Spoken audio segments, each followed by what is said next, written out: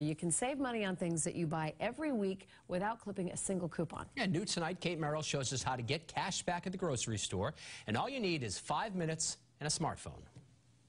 What else do we need, bud? Finding good deals at the grocery store is a must for Kate Rulo of North Reading. I do everything to try to save money. That means putting in some work before heading to the store. I cut coupons, I print them out online, I shop the sales. And she uses apps. $200 is not something to sneeze at. With Ibotta, first shoppers choose their store, then unlock rewards. Spend a little time learning about a product that you might want to buy, and then if you buy that product and try it out, we will actually share our advertising revenue back with you in the form of a cash reward. Ibotta users upload product barcodes and the receipt. The entire purchase will be reviewed to tailor future deals just for you. There's so many offers. We want to put the 10 best or 15 best ones in front of each different consumer based on what they like. For these 79-cent carrots, Kate saved 50 cents.